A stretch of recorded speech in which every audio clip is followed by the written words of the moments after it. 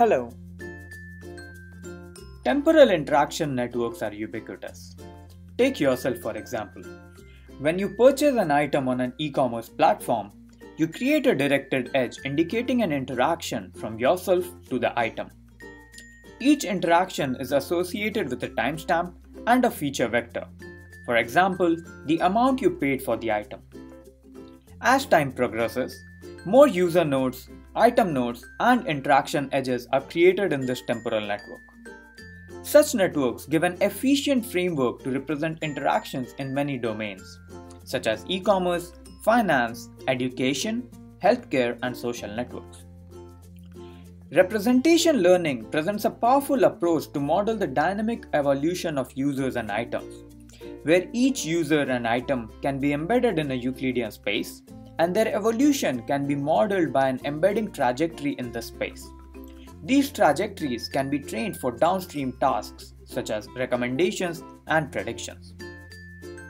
However, representation learning for temporal interaction networks poses three major challenges.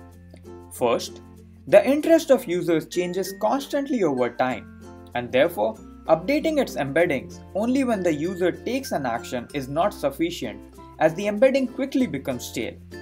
Thus, making efficient recommendations requires us to predict the state of the users at any time in the future. Second, real-world networks have millions of nodes and edges, so the models have to be scalable. And third, to be practically useful in real systems, we need to generate recommendations in near constant time, irrespective of the number of candidate items in the dataset. Therefore, we create JODIE, a mutually coupled recurrent neural network model that learns to generate embedding trajectories of users and items from their interactions. JODIE trains two RNNs, one for users and another for items, which update the embedding of user and item using each other's embeddings.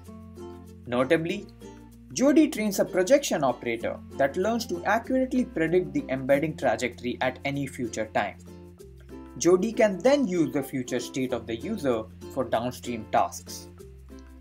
To make JODIE scalable to large networks, we develop a batching algorithm called T-batch.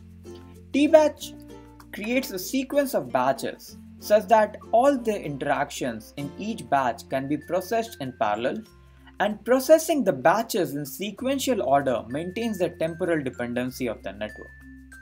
This makes JODIE scalable to very large networks. In our experiments, we show that JODIE is highly efficient in both recommendation and prediction tasks.